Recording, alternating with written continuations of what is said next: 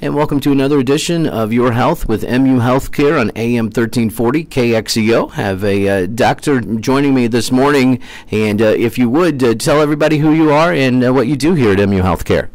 Yeah, thank you for having me. My name is Dr. Kunal Malhotra. I'm one of the nephrologists, a kidney doctor at MU Healthcare, and I've been here for 7 years. I was trained in nephrology here, and then I joined the faculty. And I practice here in Columbia with my colleagues, and I also have outreach clinic in Fulton.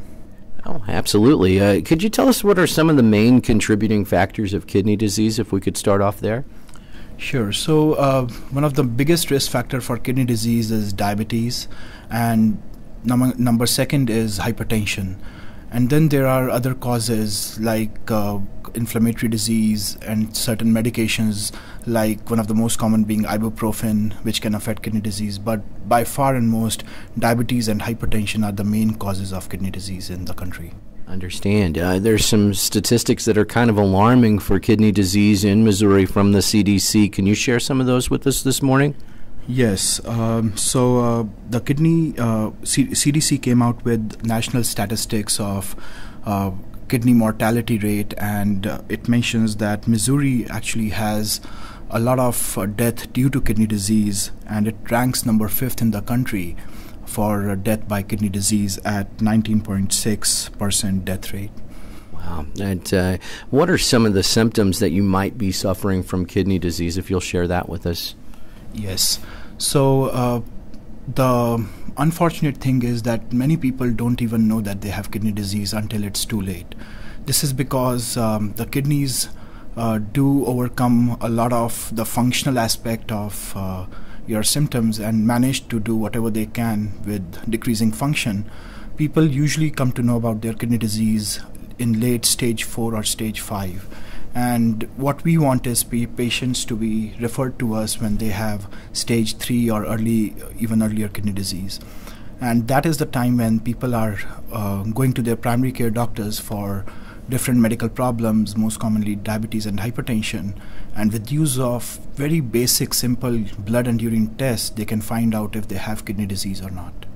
How often do you think that people should be screened for kidney disease? Yes, so every time somebody goes to a primary care office, they check blood sugar, blood pressure, and if they have risk factors, they are screened for diabetes. If you know that somebody has diabetes and high blood pressure, then usually the primary care doctors, they do a blood test which checks for renal function, and a simple urine test to check for protein in the urine. And with these tests, they can know that if they have risk factor for kidney disease and be referred to us. So you were talking a little bit about seeing people with stage 4, stage 5. Is it too late at that point for the kidney transplant, or at what stage would you be most likely to get a transplant for a kidney? Yeah, so so the kidney disease starts stage 1, goes to stage 2, stage 3, stage 4, and the last stage is stage 5, which is also called as end-stage renal disease. That is the time where people need either a kidney transplant or go on dialysis. And usually we talk about these options when people are in stage 4 to prepare them for what options they have and what they want to do when the time comes. To just back off a little bit, the symptoms at that stage usually are swelling in the legs, where people are getting fluid overloaded, and they get swelling in the face, around the eyes, or swelling in the legs. Their blood pressure may be getting uncontrolled. They may be having vague symptoms like nausea, vomiting, decreased appetite, shortness of breath because of fluid accumulation in the lungs. Which these symptoms can be due to other causes as well, but that's again when you find out they have kidney disease, you put 2 and 2 together and make the referral.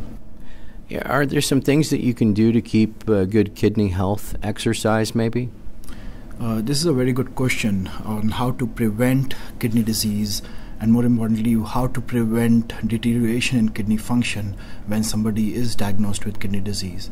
And in that, education plays a key role. Number 1, we should avoid the risk factor which leads to kidney disease, which includes better control of diabetes, better control of blood pressure to the required goal. if people have heart disease, then controlling heart disease and seeing heart specialists to control their cardiac function is very important. Staying away from medications that can hurt kidney disease is very important. And in my clinic, I frequently, all the time, review the medication list, and many times I have to stop certain medications. And also redosing the medication, because think of it, all the medications go through the kidney, and if your kidney function is decreased, those medications accumulate in your body, so you may not require the same dose and may require a lesser dose, and that varies by different medication. But that's one of the role a physician plays in looking at those things. Other things include cardiovascular risk factor modification, which includes preventing obesity, weight reduction, stopping smoking is very important, and moderate alcohol consumption. So I know that there is an upcoming event, a kidney walk coming up in Colombia in April that people can take a part of. Yeah, so National Kidney Foundation organizes kidney walks in various cities and keep healthy screenings in various cities. And there's one coming up in Colombia in April, which people can come, take part in, and learn more about kidney disease at that time. Absolutely, April 27th, and it's going to be at Stevens Lake Park. And we'll keep an eye on that, and we'll bring you more details on that as it comes a little bit closer. If people want to get a hold of you here at MU Healthcare, what's the best way to do that? So the best way to do that would be, number one, to talk to their physicians, primary care doctors, because that's where most of the referrals come. And number two, if they want to call us directly, they can call Medicine Specialty Clinic at Missouri University. And the number for that is 573-882-8788. Well, we want to thank you for your time today. Thank you so much, and hope to visit with you again in the future, sir. Thank you so much. And as I said, prevention is the key, and the earlier you are diagnosed, the better you can do to prevent the kidney disease from progressing further. Absolutely. Great information this morning, and it's been another segment of Your Health with MU Healthcare on AM 1340 KXEO.